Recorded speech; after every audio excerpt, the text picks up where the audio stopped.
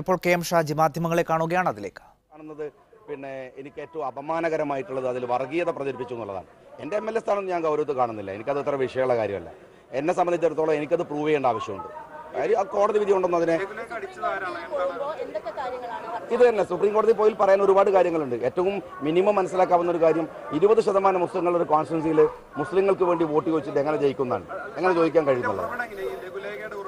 അത് കൃത്യമായിട്ട് പിന്നെ ഇലക്ഷൻ കമ്മീഷനകത്തുണ്ടായിരുന്ന ഒരു ഉദ്യോഗസ്ഥന് ഒരു അഴിമതി കേസിൽ പിന്നെ സസ്പെൻഷനിൽ പെട്ടിട്ടുള്ള ഒരു ഉദ്യോഗസ്ഥൻ, അയാൾ ഞങ്ങളെ കയ്യിൽ നിന്ന് നോട്ടീസ് പിടിച്ചുകൊണ്ട് പോകുന്ന വഴിയിൽ ഇത്തരം നോട്ടീസുകൾ തിരികെ കയറ്റും. പിന്നെ നിങ്ങൾ പോയിട്ട് വിവരാവകാശം വെച്ച് ചോദിച്ചാൽ ഈ നോട്ടീസുകൾ അവർ നിങ്ങളെ കയ്യിൽ കിട്ടും. വളരെ കൃത്യമായ മാനിപ്പുലേഷൻ. കാരണം എനിക്കെതിരെ മത്സരിച്ചത് അത്രമേൽ മനസ്സ് നശിച്ചു പോയിട്ടുള്ള ഒരാളോടായിരുന്നു. അദ്ദേഹം ഒരു അറിയപ്പെടുന്ന മാനിപ്പുലേറ്ററാണ്. നിരവധി ഫോർജറി കേസുകളുടെ പ്രതിയാണ്. അതുകൊണ്ട് തന്നെ നികേഷ് കുമാർ അദ്ദേഹത്തിന്റെ വൃത്തികെട്ട മനസ്സുകൊണ്ട് ഉണ്ടാക്കിയ ഒരു കേസാണിത്.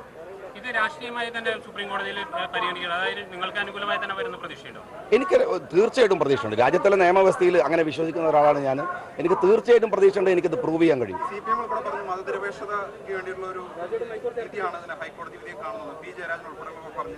അല്ല, അങ്ങനെ ഒരു പ്രതികരണം എനിക്കില്ല. ഞാൻ എൻ്റെ ജീവിതം തെരഞ്ഞെടുപ്പിന്റെ തലേ ദിവസങ്ങളിലടക്കം രാജ്യത്തിലെ മതപുരോഹിതന്മാർ തലയിൽ കൈവച്ച് അനുഗ്രഹിക്കുന്ന ഫോട്ടോ കൊടുത്തത് ഈ പറയുന്നതിന്റെ എതിരാളിയാണ്. ഞാൻ ജയിച്ചത് ചെറിയ വോട്ടിനല്ല, 2000 ചില്ലാനം വോട്ടുകൾക്ക് ജയിച്ചത്.